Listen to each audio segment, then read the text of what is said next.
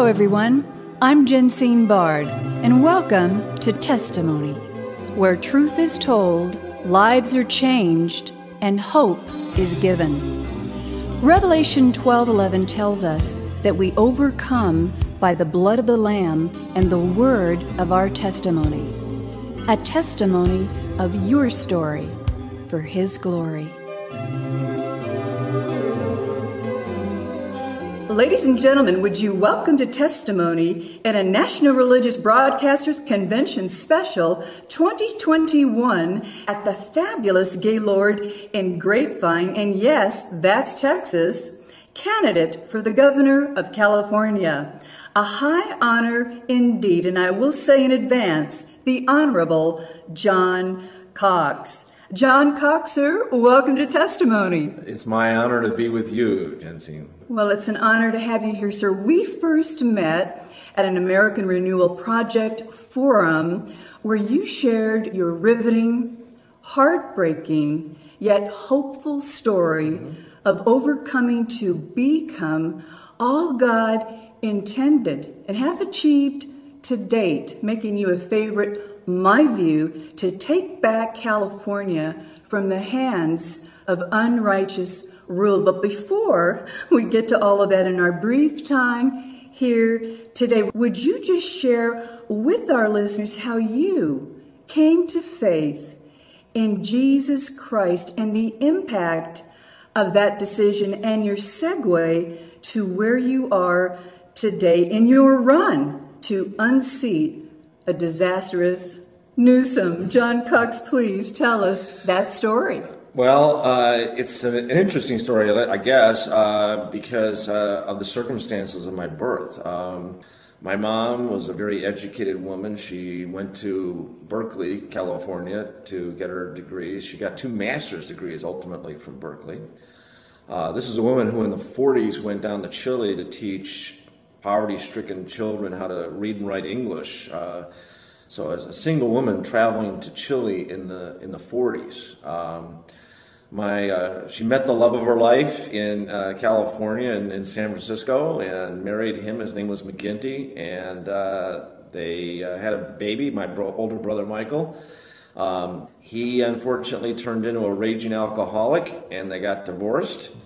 And she then had to move back to Chicago, where she was from. Her parents were still there. They had a tiny little hardware store on the south side of Chicago. And she met my father, who, as my mother later told me, attacked her and kind of a date rape, I guess we would call it today. He ended up marrying her to give me a name, in essence, but then left. They didn't get along, clearly, and I never saw him again. Never heard from him, never helped in any respect. So I always, kind of questioned, who I was or where I was from, because I didn't know my whole side of my father's family. I really didn't know them at all. He had a couple of children from a prior marriage. I think I remember meeting them when I was 14 or something for a short visit, but nothing, of any length.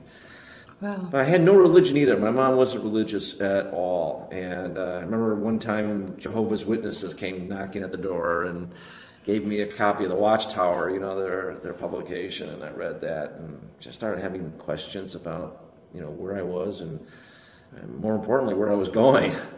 I had friends that went to church and, didn't really talk about it much. Young boys don't necessarily do that when you're playing baseball together and things. And but then I started getting more curious as I got older. I went to college. I had to work my way through college. There was no money in the family. My mom was a school teacher.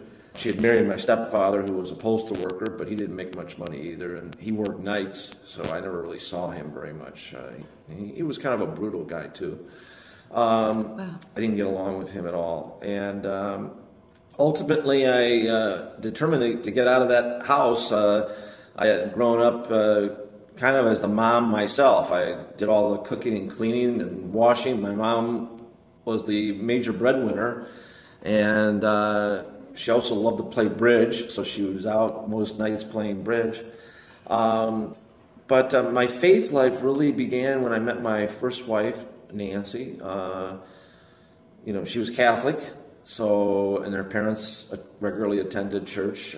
She had gone to Catholic school. I don't think she was a great Catholic, but she had gone to Catholic school, but wasn't really, as involved in the church. So I started going to church with my wife, and I really absorbed the message. It was Catholic, but I really absorbed the message. I really appreciated the message, and I started taking instructions secretly. I was going to surprise her to be baptized and confirmed as a Catholic. So I met a wonderful priest at a church near where I lived, near Wheaton, Illinois, and Jim Lennon was his name. Great man. We would take long walks, and we'd talk about life, and we'd talk about God, and we'd talk about our future and other things. And I ultimately, went through the whole instruction and was baptized and confirmed as a Catholic. But there was still, not a complete embrace of God yet. And so I was a CPA by the time I was 20 years old. Wow. Yeah, I finished college in 2.5 years. Because I was paying for it. I always joke that I had a daughter that took 5 years because I was paying for it. But I was in a hurry to get through. I took advanced placement exams. I was a very, very good student. My mom's intellect, I guess, was passed on to me. And so I was working as a CPA, and I went to law school at night. And that was a very tough schedule. I would always get on the train. I had an hour train ride in Chicago, and I'd get on the train, and I'd immediately crack open my book, and I would be sitting there doing my casework and doing all the preparation, all the homework that I had to do that day, because I was working 60 hours a week as a CPA at a major accounting firm, Coopers & Lybrand. One day, this gentleman sat down next to me on my way home from downtown. It was like 9 o'clock at night. And I was dog tired, and he started talking to me, and I kind of didn't want to talk because I had to get my work done, and I was kind of tired, and his name was Lou Blond, and he started giving me his testimony at various points, and we talked, and we had about an hour and a half train ride out to Wheaton, and which is where he lived too, Wheaton College, Billy Graham went there. And basically, I was born again that day. I mean, he gave me a Bible. It was October 31st, 1979. I still have it. I don't have it with me here. It's in my briefcase.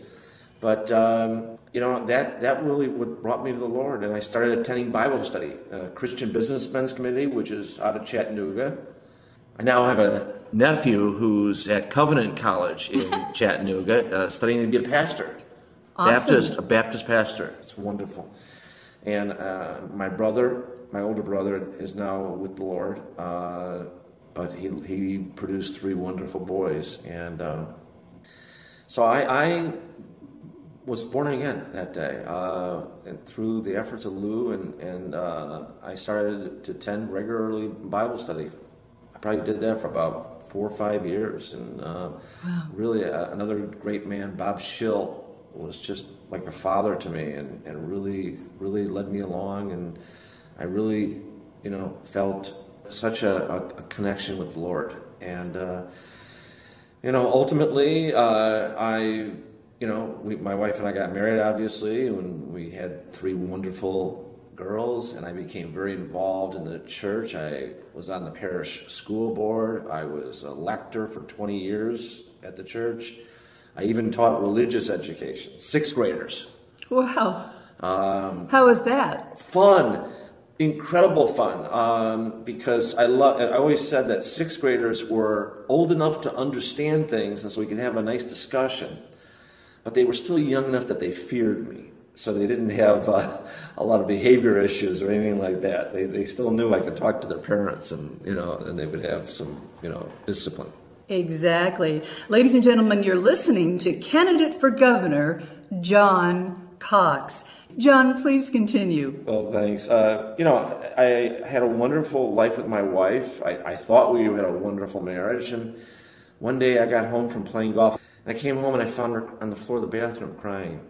And I was like a shot out of the blue. She told me she didn't love me anymore. We had gotten married. I was 21 or so. She was 21, and we were just very young. I was eager to get married, to get out of the household situation, and she was with me all through law school and really helped me when my business was getting going and other things like that. But I had a couple of setbacks in business. I had a partnership that dissolved and a couple other things that were tough for her to handle.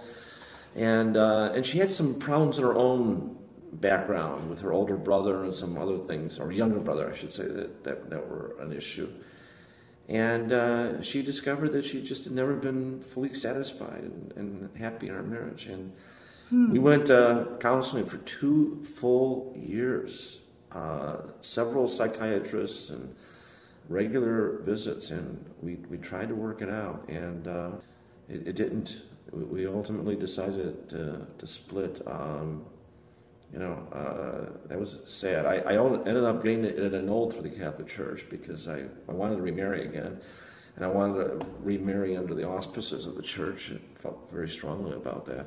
Even though you were a born-again Christian at the time? Oh, totally. And I knew that, it was sad to have a divorce, and I'd hoped that, God would forgive me, but we'll find that out at some point in time here. I think he did. But I now am married to the wonderful Sarah, my princess, and my God, we have so much in common. It's just the opposite of my first marriage. We love each other. We're dedicated to each other. We have so many interests together, and she's in love with me, and I'm in love with her, and it's just a wonderful partnership, and I couldn't be happier. We have a daughter together, so it's my 4th daughter. So I had 3 daughters with my first wife, and now I have another daughter with Sarah. Julianne is just wonderful. Last semester, she got 5 A+s and 2 A's. It's just, that's phenomenal. Joy. I'm just so proud of her. Well, I'm reminded, ladies and gentlemen, again, you're listening to candidate for governor John Cox at the National Religious Broadcasters Convention in Grapevine, Texas. John, it is such a pleasure to have you here today in our brief moments here today, sharing your powerful testimony. I'm reminded of a scripture. I can't quote it exactly, but it says if the unbelieving one or the partner wants to leave, let them. Yeah. And then God really determines the rest. I've heard this story so many times where one partner isn't happy, and then God blesses the remaining spouse with the, quote, love of his or her life, what God intended. So that said, you persevered. You have 4 beautiful daughters now. What a wonderful accomplishment. I now want to get to your run for governor, the issues at stake, California at stake, Governor Newsom, how he has literally destroyed our economy in California and basically shut everyone down when he is having dinner at the French Laundry. Can you just speak to that? Thank you. I've always opposed corruption. My mom was very political. I got involved in politics very early because of political corruption I saw in Chicago. And I finally moved to California. My mother, by the way, had retired from the Chicago Public School Districts to Fresno, California. So she lived the last 20 years of her life in California. Her 2 sisters, my aunts, were also Californians their whole life. So it was natural I would end up in California in that respect. And I got to California, I discovered it was so mismanaged and so corrupt, as bad or worse than Chicago and Illinois. And I've determined to do something about it.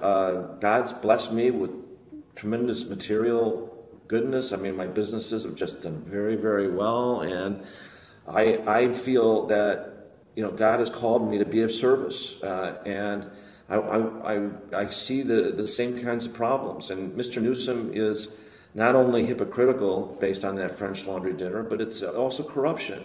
Because the people that were with him at that dinner were lobbyists and interest group representatives. And that's the dinner he broke his own rules to go to serve those masters and not the people. And you can see that through everything that goes on in California. I mean, we have the worst housing costs in the country. The housing business is the one I'm in. I build and manage apartments. Real estate is a natural for a lawyer and a CPA. Absolutely. I can use my talents for financial and legal work there, and the cost of housing is just unbelievably expensive in California. It's priced the middle class into the lower class. It's poverty. The cost of living is so high. Homelessness, as a result, is one of the worst things in California. The people living on the streets in tent cities. It's filthy. It's unsanitary, and it's demoralizing to people to see all that on the streets and the sidewalks and the public parks. At the same time, our taxes are the highest in the country, and our poverty rate is also the highest. Our schools are some of the worst performing in the country, even though we spend billions on them. Parents found out during this pandemic that they had no power to get their teachers back into the classrooms. Pastors, by the way, also found out during the pandemic that where they rate because the governor closed the churches. Strip clubs stayed open, right, but churches were closed. Exactly. And small businesses were crushed. Our business climate in California is the worst in the 49 states. The lawsuits you have to endure, the bureaucracy, the forms you have to fill out, the layers of approvals and things are just incredible barriers to opportunity for people. On top of this, we now have a electricity shortage and a water shortage, believe it or not. I mean, in California in the 21st century, we don't have enough electricity to power air conditioners when it's hot. So when you get back to the desert, you see, try to turn your air conditioner on, you may be told you can't operate it because there's not enough electricity.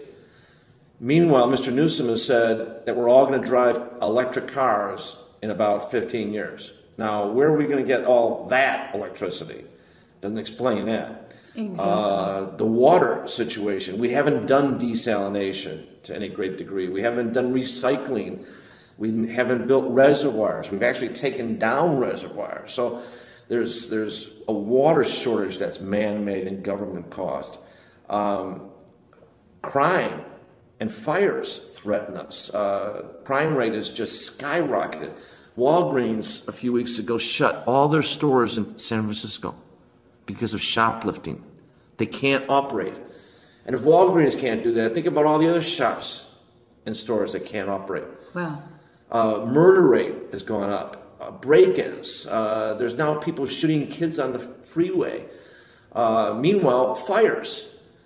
In the last 20, 30 years, the politicians have chased the lumber industry out of California. We used to have a lot of lumber. And the lumber industries took care of the forest for us. I mean, they made sure that they didn't burn because that was their inventory. But now they're out of business. Most of the lumber industry is Canada. We import it, and prices have gone skyrocketed this year. But we need to bring back the lumber industry, and we need to manage those forests. We're also building a train in the Central Valley. You've heard about this high-speed rail. That's been an unbelievable boondoggle. It's now spent, I think, $10 billion, and it's not even near completed. It's way behind schedule. We should have been spending that money on airplanes that would be outfitted with tanks of water or fire retardant to get in and get these fires out before they turn into infernos. Instead, we're wasting the money on a train that's never going to be built or never going to be ridden on. So it's all of these areas of mismanagement that I think provide a good basis for people to agree to the recall and to want to see a business guy elected.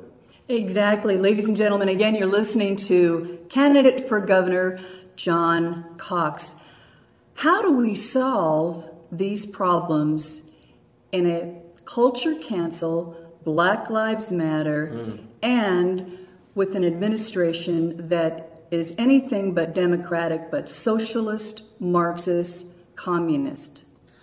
Well, we have to stand up. It's the same battle Ronald Reagan fought it's 40 years ago that Ronald Reagan became president of the United States. And similarly, America wasn't being run very well with Jimmy Carter. We had gas lines, we had electricity shutoffs, we had to wear cardigans, remember? No Christmas lights. Foreign policy was a disaster. Reagan came in and said, we can do better than this, and we need to emphasize freedom, and we need to get away from socialism, which is really just big government controlling everything. Well, California is a typical example of the failure of big government. The best tool to provide a quality life is freedom and free markets and free will. And this is where my faith comes in, because I believe God gave all of us a free will to love Him because He wanted that love to be free. That's the best kind of love. I want my children to love me, but I don't want to force them to love me. In communism, communists don't want religion because it's competition. They want people to love the state. The state is the God in communism. And that's the case in California today. Gavin Newsom and his band want everybody to give their loyalty to the government and look to the government to do everything. I'm more of a Reagan who will say, we need to be free. We need to solve these problems with the free market. And that applies culturally as well as economically. And I think that's a message Californians are longing to hear, that we can address these problems, we can deliver a quality life, but it's going to be based upon freedom and free will and opportunity for everybody. And that's the Reagan message, and frankly, I think that was the Reagan message of 1981. This is the John Cox Reagan message of 2021, and it's the same today. Amen and amen. Soon to be Governor Cox, I'm believing that in faith. The scripture tells us that when the righteous rule, the people rejoice. And when the unrighteous rule, the people groan. We see so much of that today with all the shutdowns, COVID, which I believe has been politicized egregiously totally. So. Your thoughts on that? Absolutely. The politicians, again, have used this pandemic to accelerate their power. And think about it. I mean, it's just been tremendous for the government business because everybody looks to every government decree now to, can I open my business? Can I have my kid in school? Can I open my church? Give me the rules, give me the rules, give me the rules. And, when somebody sets the rules for everybody else, they have power. And that's what it's all about. Well, I look to God to have power over me ultimately, because of the dictates of my eternal life. But I want to be free for my life while I'm here on earth. And that's what I'm looking for. And we can solve these problems in California, but we're not going to do it with a government that mismanages things. What government should be doing is clearing the playing field so that everybody has opportunity, so everybody has freedom to innovate. Now, we need the rule of law. We can't have complete chaos and freedom to do whatever we want. God gives us the rule of law in the Ten Commandments. Exactly. As well as the Bible, right? We look for that for truth.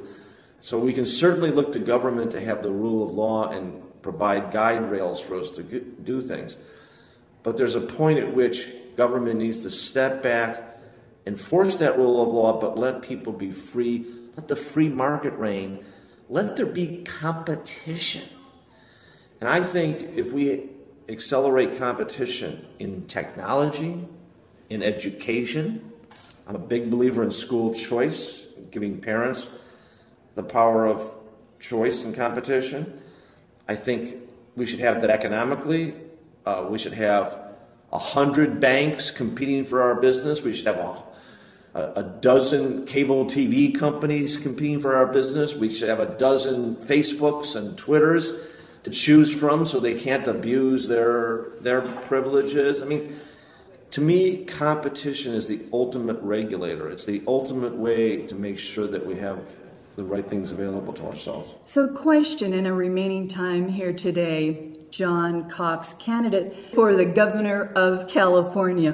What on day one is the first thing you will do in this regard? I will call a special session of the legislature and present a package of housing reforms, because I believe housing is the crisis economic issue of California.